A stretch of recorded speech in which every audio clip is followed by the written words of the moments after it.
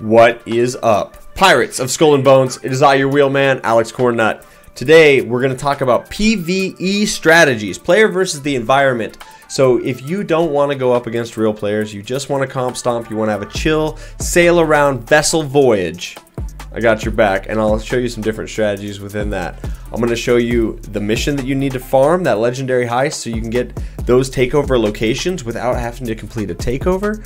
I'll show you what mission not to farm, so that way you don't accidentally get tripped up and you go through things that you don't need to.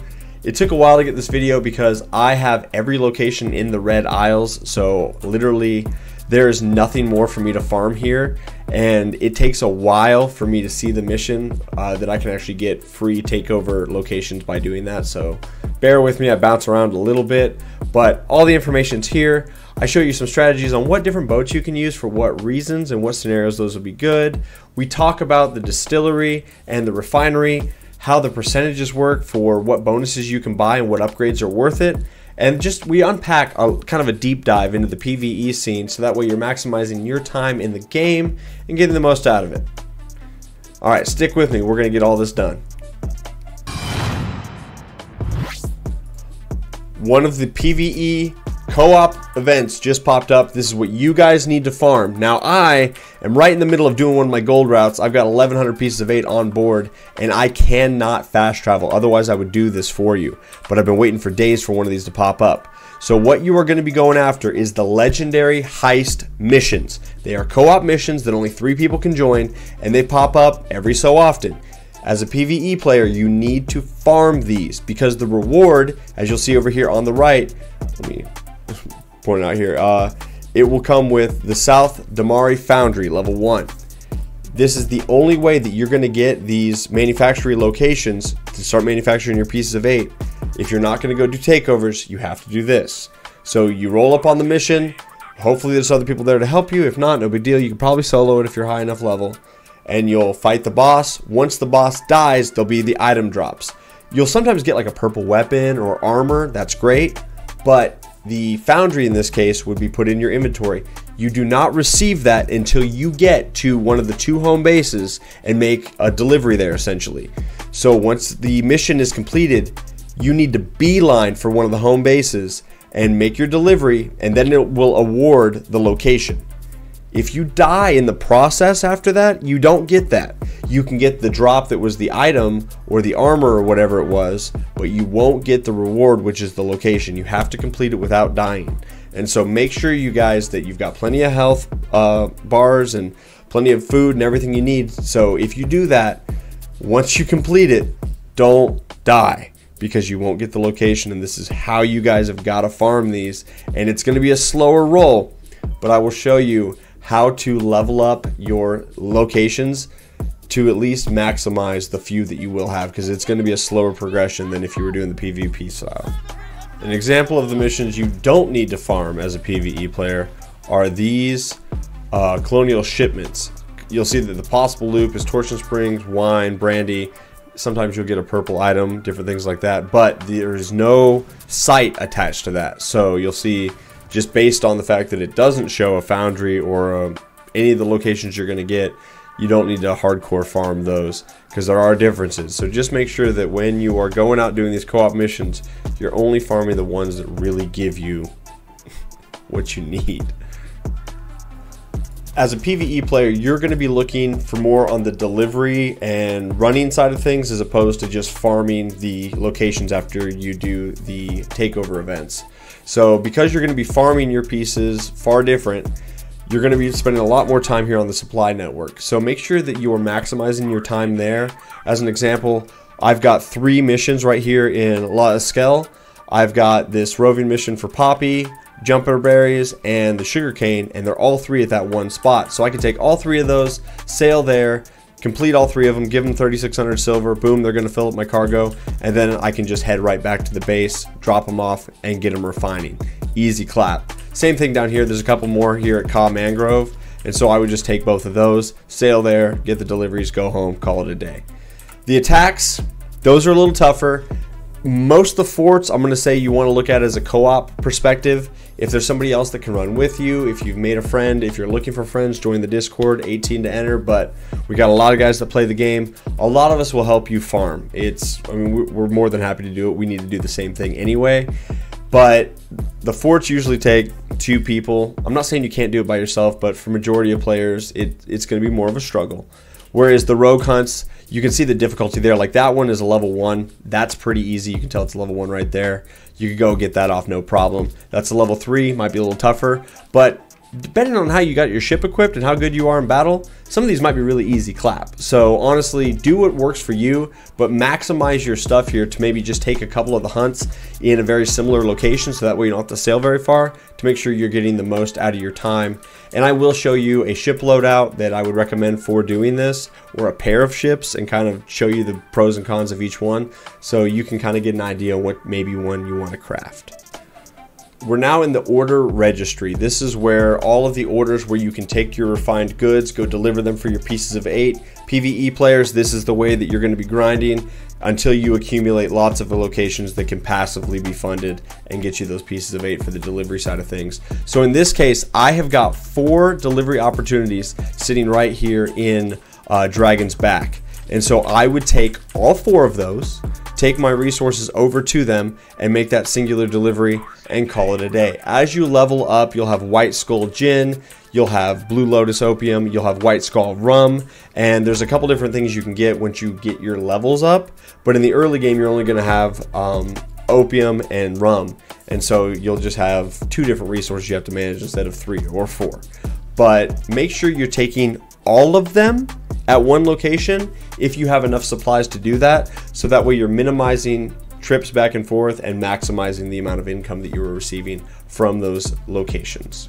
It's huge. It's really easy to be chasing your tail.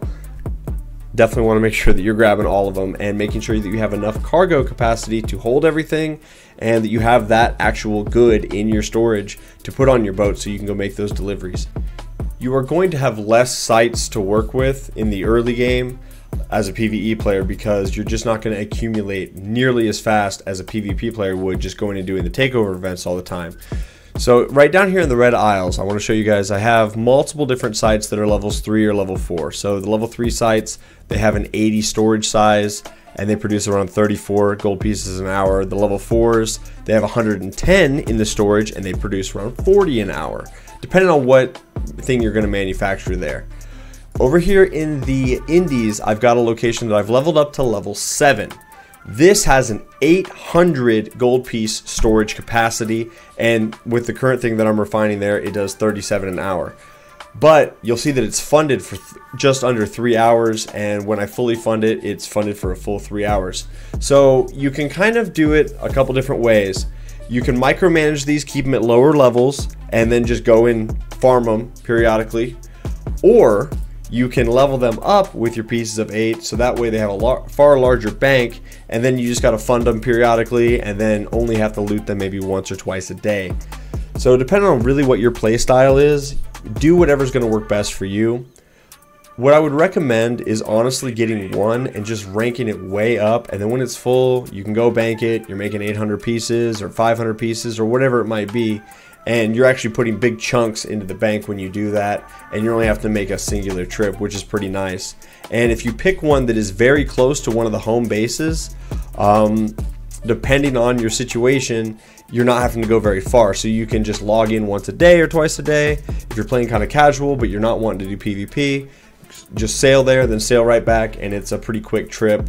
So that way, if you're not having tons of time to grind the game out and you're just wanting to do PvE, that might be the best way to go for you. But once again, do whatever works best for you, but there's 2 different sides of that coin, whatever works. The Helm Empire overview is where the upgrades are at. I want to touch on a couple things there. PvP players versus PvE players are going to select very different upgrades, so let's take a look. The upgrades tab is the 3rd one over, so we'll go right in there. The developers have said that the upgrades will be reset at the end of the season. This message is not accurate, to ignore that. They said that in a tweet, and so I've started buying these with confidence because I didn't want them to expire in a week. But they said it's going to last to the end of the season, which is like 90 days out from now as opposed to 7. So that's good. In the very first set of options here, There's a lot of things to unpack and to look into if you're going to be doing a lot of deliveries. My death mark is constantly expiring. I wish they would patch that immediately or fix that because that's so annoying. But the very first thing is Master Distillers. It adds a 10% chance to produce an additional item when refining contraband in the distillery. I just put 10 sugarcane into the distillery and we'll see what it comes out with, because that being the case, you'd think, okay, I'll get 11. That's not bad, that stacks. You do 100, you'd actually get 110. You do 1,000, you get 1,100. That extra 100 that you get at the end of distilling 1,000 things is basically an entire delivery mission for free just because you spent some pieces of 8 on this. I've bought a handful of these and I now have Master Distillers level 2. It says it adds a 20% chance to produce an additional item when refining. Now the question I had was, will it be 20% total, or will it take the 10, add the 20, so we actually have a 30% boon to that? So when we walk over to the distillery in a moment, if I have 13, we know that it stacks. If I have 11, we know, or excuse me, if I have 12, we know that it doesn't stack. And so we'll see what we come up with. I'm interested to get the outcome of that, but guys, make sure that you are going through all of these pages just by pressing up or down, reading what they do, and seeing if it's going to apply to your PvE loop that you're doing. The legendary heists and such, that's what we're doing to get the missions, but a lot of the stuff that's tucked into this tab is for PvP stuff, so you may not want to spend some gold on that. And then these other 3 tabs are going to be based on location. So this one right here is for the Red Isles. That's great. That's for Africa. That's for the East Indies. If you don't have Africa or the East Indies unlocked yet, ignore those completely. You don't want to spend any gold there and basically be wasting it until you have those going for you. Advanced sugarcane production and contraband and stuff like that, like, read through these. These are going to give you a boon to your deliveries and make sure that you're getting more resources as you purchase things. There's a lot of really good things there. The last page is the Empire Management. There's some pretty wonderful things tucked in here, so this is where I would also recommend spending some money.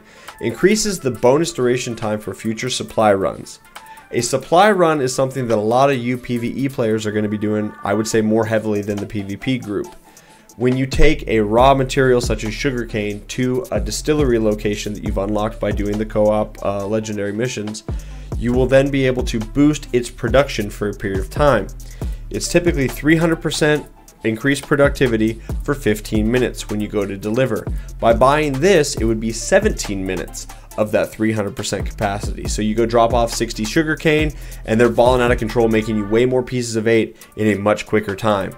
And so as you go through and you level these up, you can really spend a lot more time picking up pieces of 8, making a couple deliveries. And don't get me wrong, you're going to be a courier doing all kinds of stuff, but you are going to be able to get a lot of pieces of 8 for that. So don't sleep on these upgrades, you guys. Make sure you go through and you read them all. Find out which one's going to do best for you. And just make sure that you are taking into account your location so you don't buy something in a spot where you're not. And have as much fun with this as you can. We just talked about the different bonuses you can get out of the upgrades. I'm here at the distillery. I put 10 pieces to be refined in there. So I was expecting to get 20 or 30% bonus because I have a 20 or 30% chance to create another piece. But the word chance is the strong word there, because what it actually distilled for me was only 11 products. And so I would say every 10 pieces or every piece that you create, it has a 10% chance to proc a free one for you to get. So if you have a 20% chance, doesn't mean you're going to get 20% extra. You could, but it doesn't guarantee it. And this is a small sample size, so I'm going to do a larger sample size of 40 and see what we come up with there. But be aware of that, you guys. It's not a guarantee. And so as I was speaking earlier, I was like, yeah, you get 11 or 1200. You might only get like 1080 or 1150 instead of 1200. So it's going to be a little smaller sample size. Maybe it could be greater, but I don't want to set anybody up for failure in the premonition that you're going to get a guaranteed 10 or 20%, because that's not quite how the statistics work. I distilled 40 pieces to see if it was a 20% chance, a 10% chance, if it stacked, what we were looking at. And I have some interesting results. We were able to produce a total of 49 products. And so putting 40 in, I got 49 out. So that tells me that the upgrades do stack. It's not just 10% that goes to 20. It's 10 plus 20, meaning that you have a 30% chance when you start to stack those, which is huge. And on a larger sample size, the statistics actually work out in the favor that they should be. So I do believe that if you put 1,000 in there, there's a chance you're going to get 1,300 out or very close to it. That's a huge boon for us as players. Don't sleep on the upgrades. That's good data for everybody to have. With confidence, go and distill stuff. And the more you make, the merrier. And the more upgrades you have, the more you'll produce in the long run. Let's talk ship strategies. Everybody's got their preference. Do you, Pikachu? If you're happy with something that works, do that. Don't listen to some guy on the internet on saying different things, but I do want to give you some information. As far as the different ship options go, it's really between two, in my opinion. There's the Brigantine, which is the fastest ship in the game right now. It'll do 18 when you've got it at full speed, 20 with some water. That's great when you're sailing long distances, doing delivery missions, or going to get commodities. That's going to help you the most, in my opinion, because you're saving time traversing the map, spending more time plundering or actually making that delivery, whatever it might be. You're not spending so much time sailing. And it'll stop you from getting swarmed by a bunch of ships that are faster than you, should you go through a couple different sections where there's multiple AI that are going to come at you. The other option, which is not a bad one at all, is the Snow. The Snow has the highest cargo capacity out of all the ships in the game right now, meaning you can pack a lot more on it.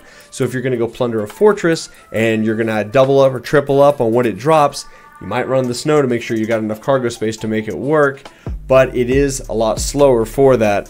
When your trim speed's only like 13, 14, 15, that's pretty rough in comparison. A lot of the other AI ships, the level 10s or 9s or 11s, whatever level you're at, they'll match it. That are going to be coming after you once you start to put those pieces on your ship. It does make it a little bit more difficult. So Snow, slower but more cargo and better defenses, or Brigantine for less cargo, way faster, up to you. Either one is a good choice. My daily driver is always the Brigantine because I like going faster, spending less time traversing the map. The other piece that I really want to talk to you guys about is the weapons.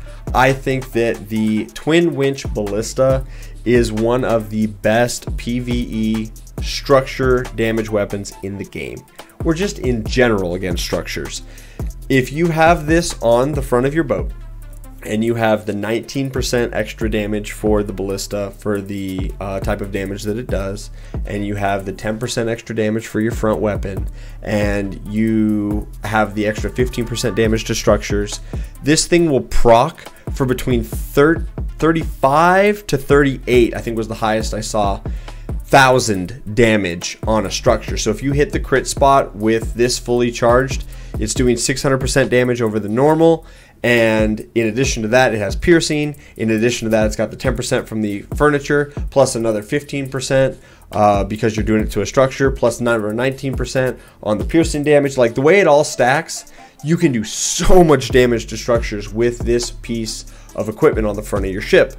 It drops from the co-op missions, so if you go after some of the world bosses, or you go after the exact thing that you're going to be farming to go and get your locations, this has a chance to drop. Don't sleep on it. I don't like the ballista myself, but if I'm going to go up against a higher tier for it and I'm going to be soloing it, you bet your ass that is on my ship, and I'm absolutely going to be using it because the amount of damage that it puts out is far more than I can get with any of the other weapons in the game.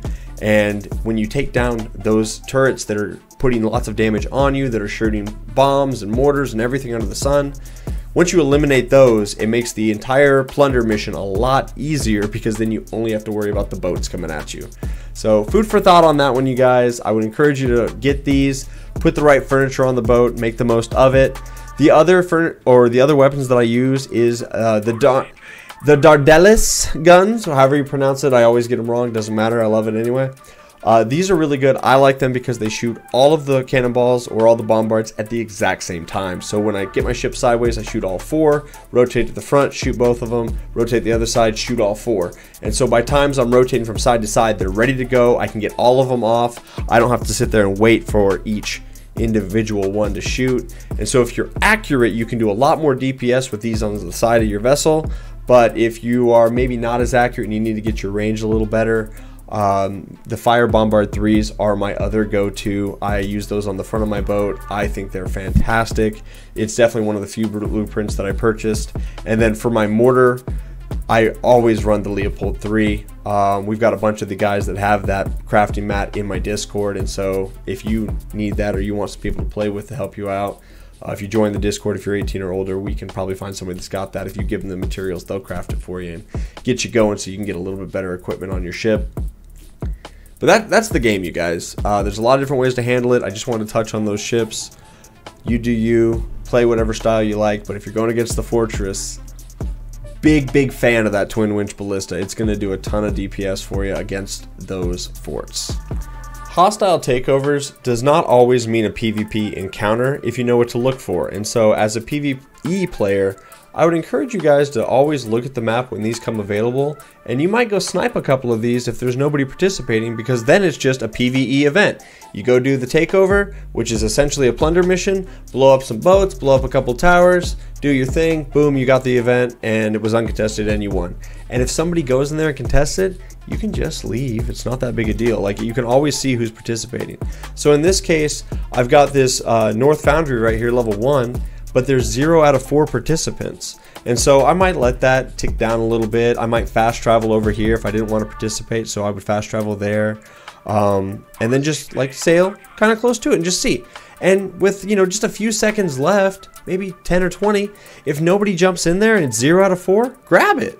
And then go in there. It's essentially a plunder mission. You just blow up some boats, blow up a couple of turrets, and then you've got yourself a territory, and you didn't have to fight any other players for it. It went uncontested. And if you do go in there and somebody sails in and they decide they want to contest it midway through, you're probably already far enough in the percentages that you've got such a lead you'd win anyway. But if you don't want to do that, you can just sail out. And they can only contest it for so many minutes after it started. So it's like, if they didn't get there right at the start, chances are they're not going to mess with you later, honestly. It's a great way to get locations for free, essentially, and it's not too bad in that regard. So I would encourage you guys to always shop around. Anytime these pop up, grab them. And now I'm going to leave you with another strategy that you can do.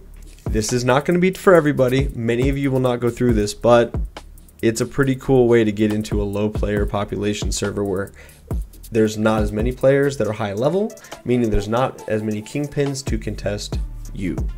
Right now, the game has a free 8 hours to play system where Ubisoft will let you play for free for 8 hours. Many of us have an additional PC or a laptop, or if you're on console, you have another console in the other room with another account, or you have a PC and a console, whatever. A second way to play the game. On that second account, get the free 8-hour trial. When you log in, you're a nobody with level 1, and you're on a server that puts you around other players of a very similar level. What you would do is friend that account. They go onto the server with other low-level players. You join that party of that player that's the low level. Once you're logged in, log them out. You've only used maybe 5 or 10 minutes of the 8 hours of playtime. Neat. Then you're on a server with not very many kingpins, ideally, maybe 2, maybe 3, maybe 1, maybe none. I've had it to where it's none. And then when these takeover events come up, or there's a cargo map that comes up, or, you know, a treasure map, or you get the opportunity to double your gold when you're doing a mission, just go and look in the social and see who you're competing against. If you go into the world view here, you can see all the other players on the server. Right now, we're all kingpins, and so if I was to go double up and these weren't my friends, I would be in serious trouble. Like, I'd have people coming after me.